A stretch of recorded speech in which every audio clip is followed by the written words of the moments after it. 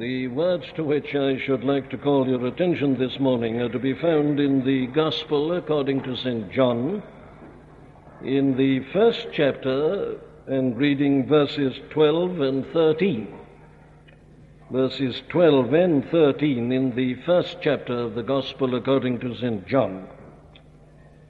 But as many as received him, to them gave he power to become the sons of God, even to them that believe on his name, which were born not of blood, nor of the will of the flesh, nor of the will of men, but of God.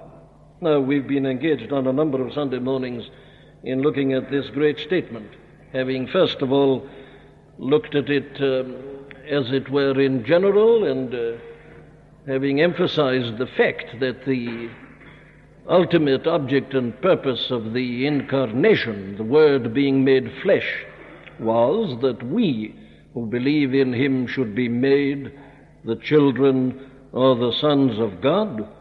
We have gone on to consider how we may know exactly that this is true of us, that we are indeed the children of God. Now, this is important, as we've seen, from many, many angles and standpoints. If God sent his Son into the world in order that we might be made the children of God, well, then we must realize that to be a Christian is not merely to be a nice or a good or a moral man, not merely one who likes the teaching of Jesus, as they put it, and does his best to put it into practice. That isn't a Christian. A Christian is a man who is born again, not of blood, nor of the will of the flesh, nor of the will of men, but of God. The Son of God became the Son of Man, as Calvin put it, in order that the sinful sons of men might be made the sons of God. We take it that this gospel was written in order to remind the first Christians who were tending to forget that great and glorious fact, that that is nevertheless their position as Christians. These early Christians were derided and were persecuted, and thereby were ever prone to become discouraged. So these Gospels and the New Testament epistles were written to them in order that they might realize what God had done for them in Christ. And here is the supreme thing, that we are made the children of God. To as many as received him, gave he power, authority, and the right to become the children of God. And therefore we have argued that nothing is more important in this life and in this world as that we should be absolutely certain that we are the children of God. Unfortunately, the New Testament provides us with an abundance of tests which we can apply to ourselves. The only Christian that's ultimately of any value in a world like this is the assured Christian. Assurance of salvation has always been the mark of a live church, not some vague belief or some hopefulness that ultimately we may become Christians. It is the men who have known that they've passed from death to life and that they are indeed the children of God. Therefore, we are applying these tests to ourselves, and having looked at our relationship in particular to the Son, we have looked at our relationship to the Father, and at the moment we are engaged in examining our relationship to the Holy Spirit in order to make certain that we are the children of God. Because the moment you become a child of God, you are in this relationship with the triune God. Now, in looking at our relationship to the Spirit, we have seen that the first epistle of John in particular gives us very rich teaching on that relationship, but it isn't confined to that. There is that mighty statement in Romans 8:14, as many as are led by the Spirit of God, they are the sons of God. They were led by the Spirit. So, having looked at our general relationship to the Spirit, we are now examining in this particular way the evidence that we can have within ourselves that we are being led by the Spirit. And we have seen that when the Spirit does lead, certain things inevitably happen. We have found that he leads to this word. We have found that he leads to prayer and to certain types of prayer. And then we came on and said a fortnight ago that he also leads us in the matter of conduct and of behavior. And that is the matter we are dealing with at the moment. Now, we had to give the whole of last Sunday morning to a very general point and principle with regard to this. Because the moment you begin to talk about the leading of the Spirit in any sense, you are at once exposed to the danger of separating between the Spirit and the Word. And we illustrated this last Sunday morning in the case of the Quakers, who have recently called attention to themselves in a certain pronouncement. And what we were anxious to do was to show that this recent pronouncement of the Quakers on morals is not at all a surprising thing. It is the inevitable outcome of their false division between the Spirit and the Word, their exaltation of the inner light over the objective Word of God. There is nothing which is more dangerous than to separate the Spirit from the Word. The Spirit guides through the Word. That is his customary way of leading us. It is he who has indited the Word. It is he who moved and carried along the ancients, the prophets, and others who have given us these records.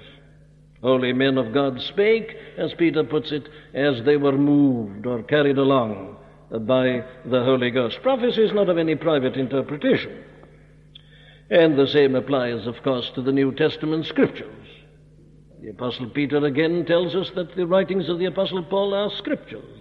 And of course they are. And the church, led by the Spirit, formed the canon of the New Testament and added it to the canon of the Old Testament because they believed that this is indeed the Word of God and not the mere ideas and theories and imaginings of men. Very well. There is nothing more fatal than to put a wedge between the Spirit and the Word, and to say you don't need the Word, that you are now directly guided and motivated and moved by the Holy Spirit himself, by some inner light. Well, now, that is a very, very grievous danger.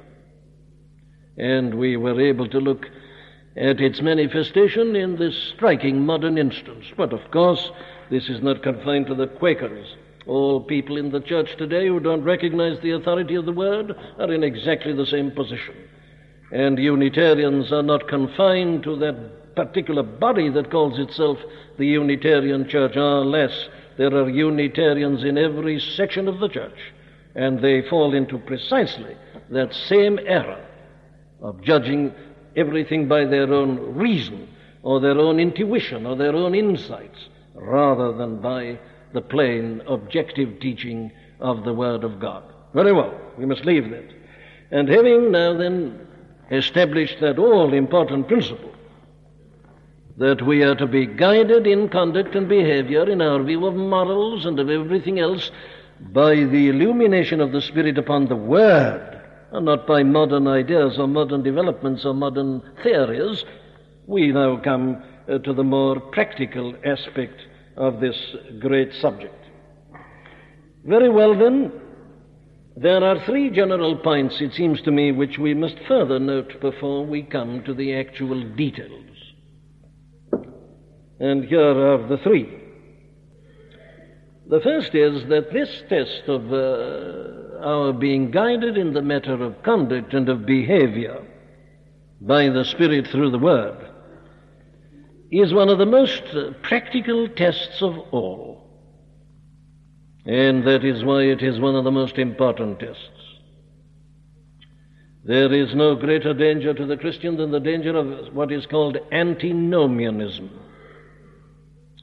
And antinomianism means this, of course, that now we are saved and we are eternally safe and saved, therefore it doesn't matter what I do. That's antinomianism. That because I'm born again, because I'm no longer in Adam, because I'm no longer under the law, that it doesn't matter what I do. That I'm free to live as I like and as I please. Now, that's a terrible danger that is dealt with So often in the Scriptures themselves, the Apostle Paul was always being charged by his adversaries as a teacher of antinomianism, when he taught so powerfully about the Christian being dead to the law and delivered from the law and dead to sin and so on. This was the charge they always brought against him. What shall we say then? Shall we continue in sin that grace may abound? He has said, you see, that where sin abounded, grace did much more abound. Very well, they said. That means that conduct doesn't matter. The more we sin, the more we shall experience grace. Let us therefore sin, that grace may abound. God forbid, says the apostle. It's unthinkable. It is indeed to misunderstand the whole of the teaching of justification by faith only, and our incorporation into Christ and the Spirit coming to live and to dwell within us. We are dead to sin, and we must no longer walk therein. Very well, then, you see, this is a most important test. That's why we don't like it. We like to dwell in the realm of feelings and experiences. We are like the people depicted by our Lord, who say, Lord, Lord, have we not prophesied in thy name, and done this, that, and the other? But my dear friend, I don't care what experience you've had. If it hasn't affected your daily life and living, your ethics, your morals, it isn't an experience produced by the Holy Spirit. You are not born of God. Unless there is a change in your whole outlook and attitude to conduct and behavior, and unless it is manifesting itself practically, you are not being led by the Spirit. You are being led by some false spirit, some evil spirit, masquerading as a spirit of light and as the Spirit of God. No. These things are again indissolubly linked together. As the Spirit and the Word are, so the new birth and a new conduct are indissolubly linked and bound. Therefore, this test of conduct and of behavior is a very practical one. You may say, I never have these exalted feelings that people talk about. I don't know these thrilling, exciting experiences of the Spirit. How can I tell whether I'm a Christian? You can tell in this way. Has your whole outlook upon life and living changed? If it has, you have good presumptive evidence of the fact that you are a Christian. But we'll come to that in details. I'm simply laying down now this principle, that there is no more grievous error than that of antinomianism. The Christian life is essentially a practical life. It isn't only a practical life. That's the error of today, but it is a practical life. It's a life that starts in the realm of the Spirit, this new birth, but it manifests itself in all the practical details of life. Well, let's go on to our second principle, which is this one, that this practical outworking of the life of the Spirit, or life in the Spirit, is something which is constant and meant to be constant in the life and experience of the Christian. As many as are led by the Spirit of God, they are the sons of God. Now, he says, as many as are constantly being led, as many as go on being led. It's the continuous. And I do want to emphasize this continuous aspect. The Christian is not to be good by fits and starts. He is not to be good only at certain times of the year. There is not a scrap of evidence in the whole of Scripture for the observance of Lent. None at all. Indeed, I could very easily show you and demonstrate to you that it is diametrically opposed to the teaching of the Scripture, and is nothing but a human carnal tradition introduced by men. Now, there's no need to go any further than that chapter which we read at the beginning, which puts it all so perfectly. There it was at the end of Colossians 2. Let no man beguile you of your reward, in some sort of voluntary humility and worshipping of angels and so on, but still more specifically. Wherefore, if ye be dead with Christ from the rudiments of the world, why, as though living in the world, are ye subject to ordinances?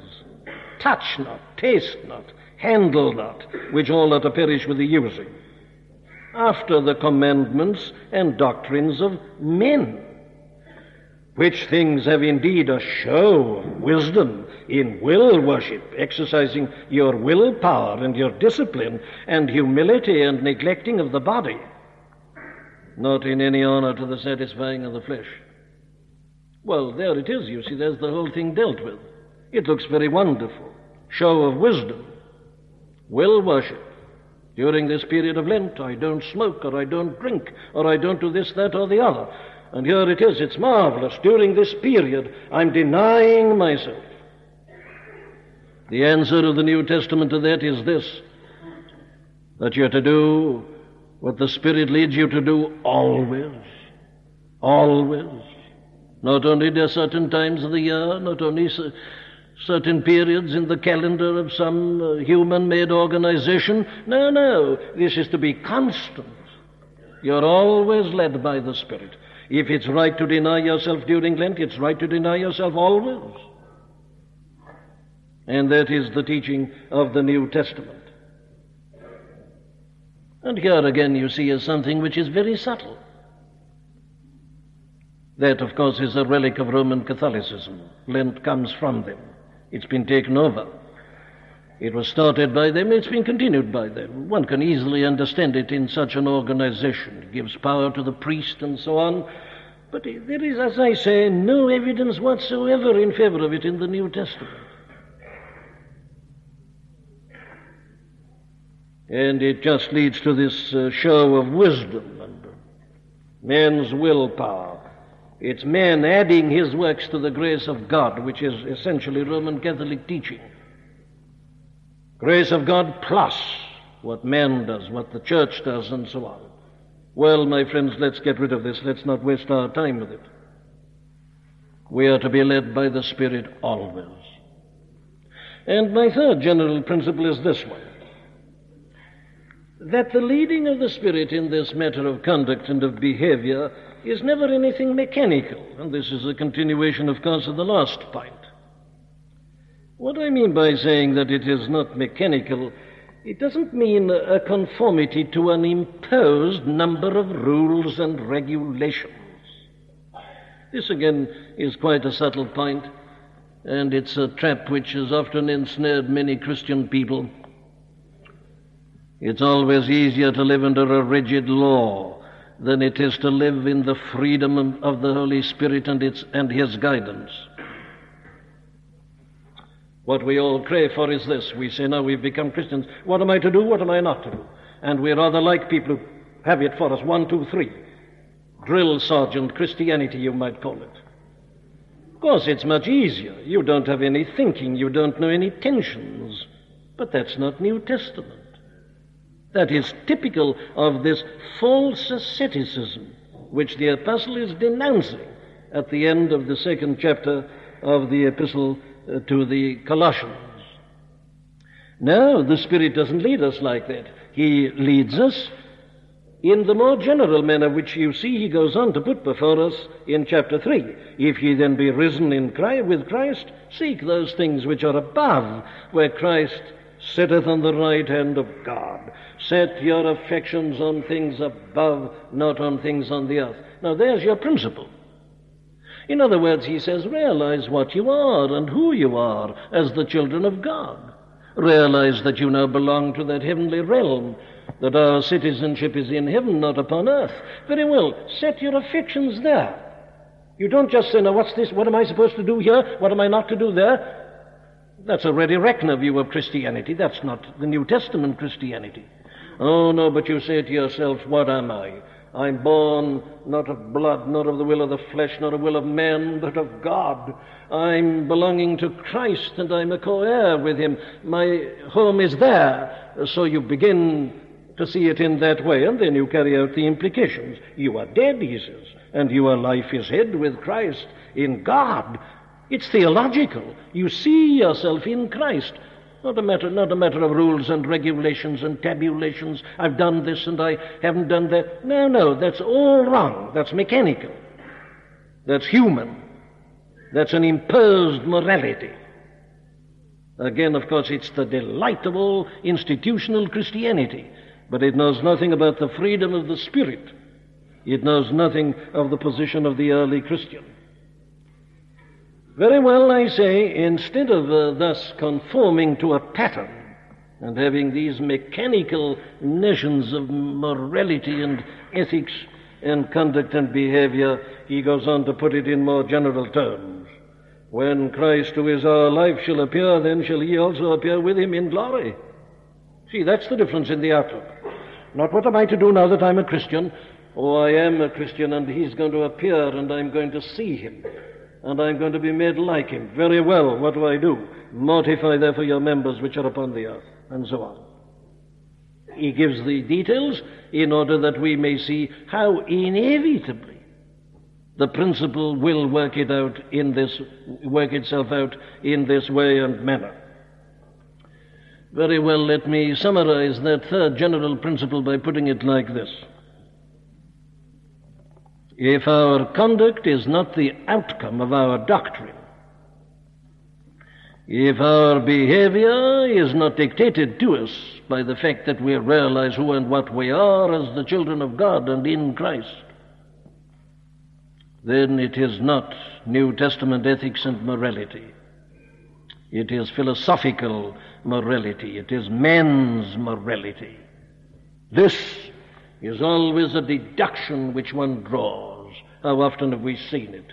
Here's the analysis of every New Testament epistle. You start with your great doctrine, then he says, therefore. And if your conduct and behavior are not determined by this therefore, which deduces it all from the doctrine, it's a false asceticism. It is not the way the Holy Spirit leads the children of God in this matter of their daily conduct and behavior. Well, now then, there it seems to me are the general points which govern this all-important matter. But come, let us go on to the details. And I go on to the details mainly for this reason, that what we are trying to do in this whole series of sermons is to give comfort to God's people. What is in the forefront of my mind is not merely to inculcate a certain way of living, but to give people assurance of salvation. So as we come to the details, what I'm concerned about is that we should examine ourselves in the light of them and say, well, that's true of me. And if that's true of me, I'm being led by the Spirit of God. I may not have known great experiences, alas, but I do know this. No, that's not a criticism of the great experiences. We all ought to have them, and we all ought to seek them. It is possible to know God and to know Christ. Don't stop short of that. But I say you can be a Christian and know you're one short of that. So I'm putting this before you, not that I may fall into the error I've been denouncing, but rather that I may encourage you as you examine yourself to find that you've got full assurance. Well, what are these details? How may I know that the Holy Spirit is indeed leading me in this very practical way? Well, here's my first answer. It's in the Apostle's second chapter of his epistle to the Philippians. In the statement in verses 12 and 13. Wherefore, my beloved, as ye have always obeyed, not as in my presence only, but now much more in my absence, work out your own salvation with fear and trembling. For it is God which worketh in you, both to will and to do of his good pleasure. Now, what does that tell us? Well, what it tells us is this. You, says the apostle, must work out your own salvation with fear and trembling. And he says you do so because it is God who is working in you to work it out with fear and trembling. It is God that worketh in you both to will and to do. Well, very well, this becomes a very valuable test, doesn't it, in this way? The Christian is conscious of this fact that God is working in him, both to will and to do. It's the Holy Spirit who does that. God works in us, in and through and by the Holy Spirit. And he works in us both to will, to desire, and to do. So this to me is a very wonderful and a very consoling test. We become conscious of his working within us. And I'm going to add this. It's a very subtle and a very profound test to me. We are conscious not only that he is working in us, but we are conscious that he is working in us often against our own desire. He won't leave us alone. If I may adapt the words of George Matheson here, "O love that wilt not let me go." There you are as a Christian, but you've been enticed by the world and its attractions, its way of living and way of thinking, and quite unconsciously. You've been backsliding, you've been going back into that old life. You didn't do anything very deliberately, but you've just been slipping and sliding, but you're back in it. And there you are, you're beginning to enjoy it again, and you think it's rather wonderful and very clever. And then you're suddenly disturbed. You're pulled up. You feel it's wrong, and you don't like this feeling. It's disturbing you. You wanted to go on enjoying it. You said, "Of course, I'm a Christian. I believed in Christ at that particular point, and I became a member of a church." But the Spirit says, "No, you be careful. Can you, as a true Christian, go on doing this?" That's the Spirit, God working within us, both to will and to do. You see, he addresses us, and he disturbs us. He pulls us up. He upbraids us. He condemns us. He makes us feel guilty. And he says, "Now, this is what you ought to be doing." And he reminds you of your Christian duties which you've been neglecting. You'd stopped reading the Word. You'd stopped praying. You'd stopped attending the house of God. He brings you back. He disturbs you. It is God that worketh in you, both to will and to do, and you're rebellious and you're fighting. But, my dear friend, in all that you're having an absolute proof that you're a Christian. You are not dead in trespasses and sins, if that's true of you. The man who is not a believer, who is not born again, he doesn't know this. He may get what's called twinges of conscience, but that's an entirely different thing. That's just a man looking at his own standard. Here it is the pressure of the Spirit within, and the very definite activity of the Spirit, and you try and get away from him. You go out with your friends, or you shut your books, and you try and listen to this or that, but he won't let you. It is God that worketh in you, pulling you back, disturbing you, sending some sort of Nathan the prophet to you as he sent him to David, and making him put questions to you. It is God that worketh in us, both to will and to do. Do you know the working of God in you? Do you find now that you're not allowed to sin with impunity? Do you find that you're not allowed to enjoy a sinful life and an unworthy life? Are you constantly being pulled up and upbraided and condemned and convicted? That's a sign that you're being led by the Spirit. He does it in the matter of willing and of desiring. He does it in the matter of doing. He provides the desire. He gives the energy. It's all from him. He works in us. That's why we are able to work it out. We couldn't otherwise. We'd have no strength. But being born not of blood, not of the will of the flesh, not of the will of man, but of God, we've got the Spirit in us, and there's energy. And he works within us both to will and to do of his good pleasure. Well, I leave it at that, but it's to me Not only a very wonderful thing, but a very comforting and a very consoling thing. But come to a second, which is this. The Spirit always leads us to self-examination. Self-examination. And again, observe, I say, not only during Lent, but the whole year. Not because we've arrived at a certain date. You can't reconcile that kind of thing with the freedom and liberty of the Spirit in the New Testament. It's utterly incompatible. And that's how we fool ourselves. And we who do it on January the 1st are equally guilty, remember. This is out of the realm of calendars altogether. This is the operation of the Spirit, the leading of the Spirit. Now I say the Spirit always leads us to self-examination. What does that mean? It means this: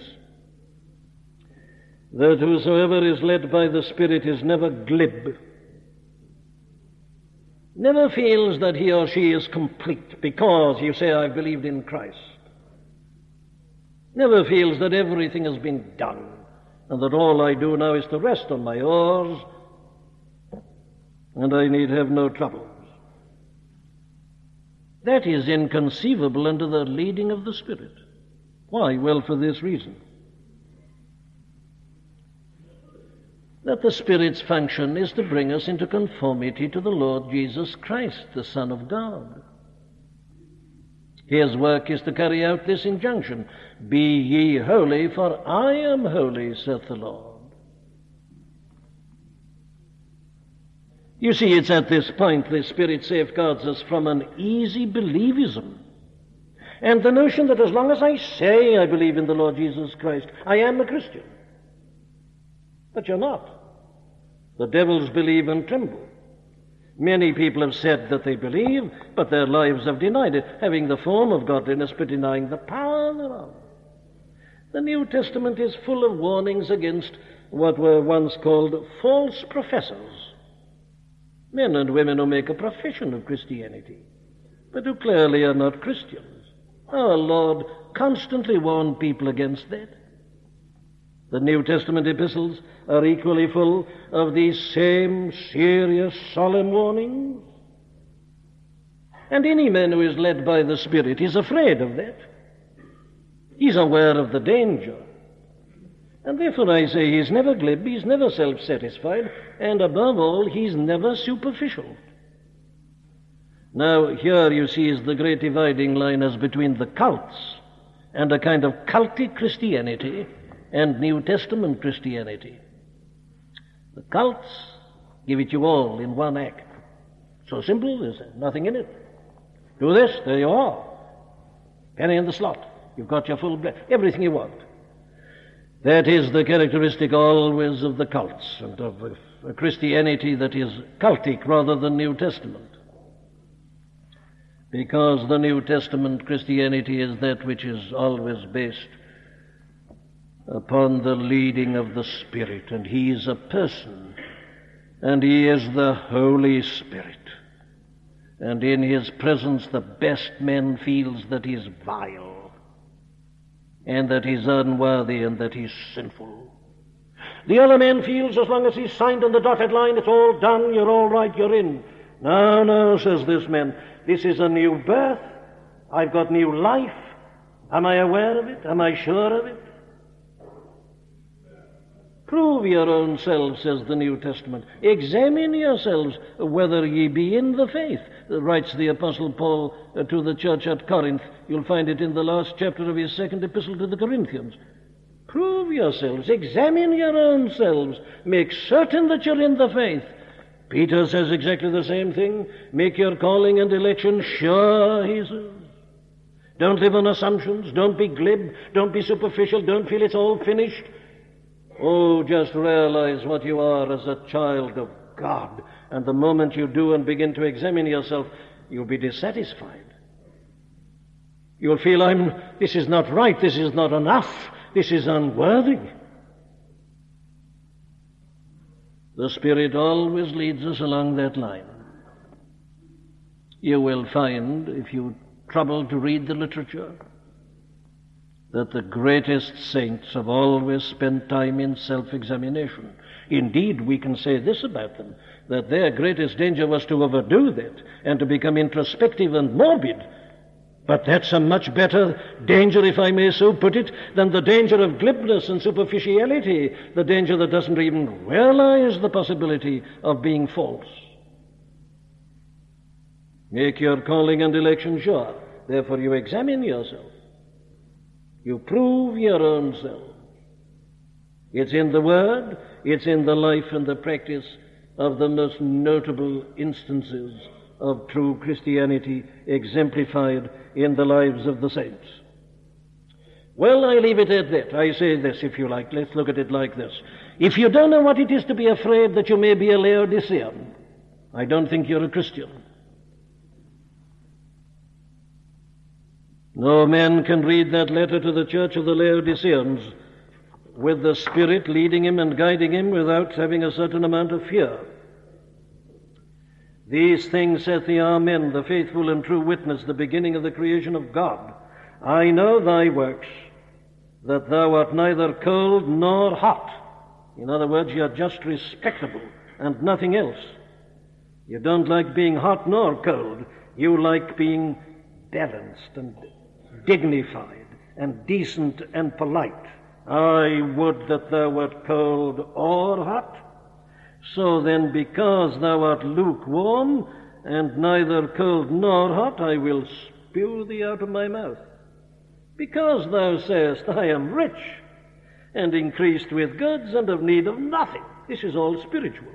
And knowest not that thou art wretched, and miserable, and poor, and blind, and naked. The man who doesn't realize that that's his condition is in a bad case. But you say, we are not all in that condition. All I'm saying is this.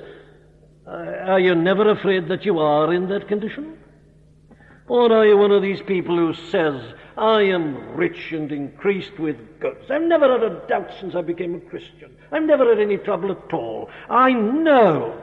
Don't you ever have any fear about yourself? This is what, listen, he that hath an ear, let him hear what the Spirit saith unto the churches. And the Spirit comes to us and he says, look here, are you Laodicean? Are you quite sure you're not resting on your oars and are not self-satisfied in this bad sense? It's a very good test, my friend. The Spirit searches. He searches the deep things of God, and he searches the depths of our being and personality. And the man who's led by him is the man who gives him time to do that. And he will hold these things before you. And there may be times when he'll almost make you feel that you're not a Christian at all. But you'll know that you are, because when you feel the utter uncleanness and condemnation, you know that the blood of Jesus Christ, his Son, still cleanseth from all sin and unrighteousness, and you don't lie down in utter condemnation and final despair and hopelessness. But he does lead to self-examination, and it is an unmistakable sign of his leading. I say, examine yourself very carefully, unless if you've never been disturbed about yourself, and have had a fear lest you be a Laodicean. But let me go on. Over and above leading us to self-examination, he leads to this, and this is the positive side of it. Breathings after holiness. Breathings after holiness. It is God that worketh in you, both to will and to do. Work out your own salvation with fear and trembling. Don't forget that fear and trembling. That's it. That's where self-examination comes in. It will lead to fear and trembling. Do the whole thing, says Paul, in fear and trembling. So you have breathings after holiness. Or let me use other terminology. A longing for heart purity. A longing to be pure in heart. Now, this is inevitable. if we are led by the Holy Spirit. David knew something about it. Create within me a clean heart, O God, and renew a right spirit within me. You see, he's not stopping with his particular sins any longer. The Christian doesn't. Your moral man knows that. He says, I was a fool, I shouldn't have done that. But he stops there. I'm going to be better, he says. No more. But the Christian doesn't. The man who knows the Spirit of God, he says, create within me a clean heart, O God, and renew a right spirit within me. Give me a heart, he says, that trembles at the approach of sin. Or you may prefer it in the language of the Apostle Paul in Romans 7. Oh, wretched man that I am, who shall deliver me from the body of this death? A man who's never known that feeling is not a Christian. It's impossible. The Holy Spirit must make us feel that at some time or another. That's all I'm saying. I don't say you should feel like that always. I don't believe that's a true interpretation of Romans 7. But what I do know is that if a man has never felt that to some degree, sometime or another, he's not a Christian. If you have known that final despair about yourself, and have said, in me, that is to say, in my flesh, dwelleth no good thing. Oh, wretched man that I am, who shall deliver me? Breathings and longings after holiness. Oh, our Lord has said it all, hasn't he? Who are the people who are blessed? Blessed are they that do hunger and thirst after righteousness, for they shall be filled. Yes, that's it. The hungering and the thirsting, not after happiness, but after righteousness. The feeling that though you're a member of a church, though you believed in Christ, though you're born again, that it isn't enough. You want to be righteous, you want to be holy. This Holy Spirit leads ever to that desire and in that direction.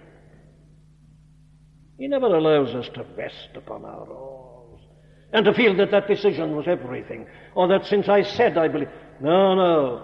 He, when he works within us, and he works in every Christian, he creates a great hunger after it. Oh, that I were more like him. Oh, that I were more like the Lord Jesus Christ. Oh, that I were righteous through and through. He makes you hunger. He makes you thirst after it. Oh, for a heart to praise my God. A heart from sin set free. A heart that always feels the blood so freely shed for me. Well, I'll sum up this test again by putting it like this. If you've got a greater desire to be holy than to be happy, you, my dear friend, are being led by the Spirit of God. It's a wonderful test, that. Your desire for holiness is greater than your desire for happiness. Is it? Can you say that? Can you say, I don't care what happens to me, as long as it makes me more holy?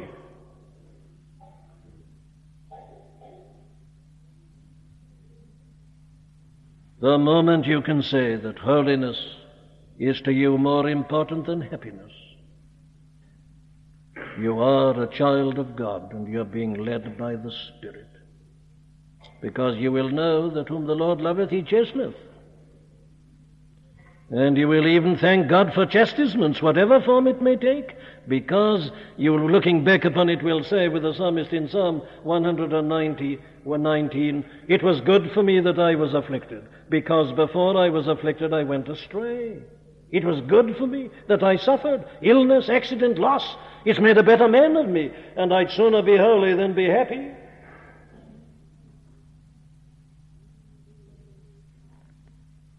Even though it be a cross, that leadeth me. Nearer, my God, to thee. That's the test. It's an infallible test. Nearer, my God, to thee. Nearer to thee, e'en though it be a cross that leadeth or guideth me.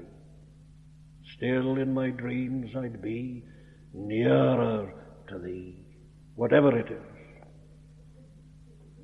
Very well, my friends, let us apply these things. And the last word I say on it this morning is this, and it follows, of course, each one of these leads to the next, an increasing sensitiveness, or sensitivity, if you prefer it, to temptation and to the very approach of sin. There it is, the cry for that heart that trembles at the very approach of sin. You're not only grieved by sin when you've committed it, but you're grieved because the very approach of it. Ye that love the Lord hate evil. Doesn't it worry you that you don't hate evil as you should? Doesn't it worry you that you still like things that you shouldn't, and that you can still be appealed to and attracted by things that are unclean in this modern world of ours? Doesn't that worry you? If it does, it's the Spirit. If it doesn't, you haven't got the Spirit. Trembles at the approach of sin, and doesn't wait to be grieved until it's embraced it and has been defeated by it. Any man who can say that he's increasingly sensitive to the enticements, the attractions, the approach, the first moves of sin, is a man who's filled with the Spirit, is being led by the Spirit's sensitive. And he above all detects it at its merest suggestion, at its first glimmerings. Well, we leave it at that for this morning. God willing, we'll have to go on with this.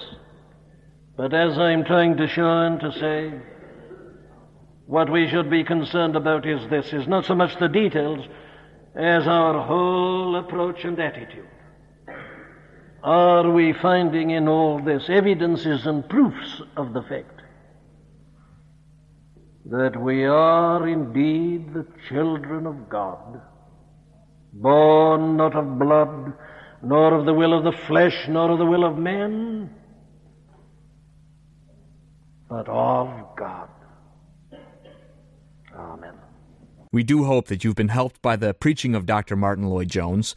All of the sermons contained within the MLJ Trust audio library are now available for free download. You may share the sermons or broadcast them. However, because of international copyright, please be advised that we are asking first that these sermons never be offered for sale by a third party. And second, that these sermons will not be edited in any way for length or to use as audio clips. You can find our contact information on our website at mljtrust.org. That's mljtrust.org.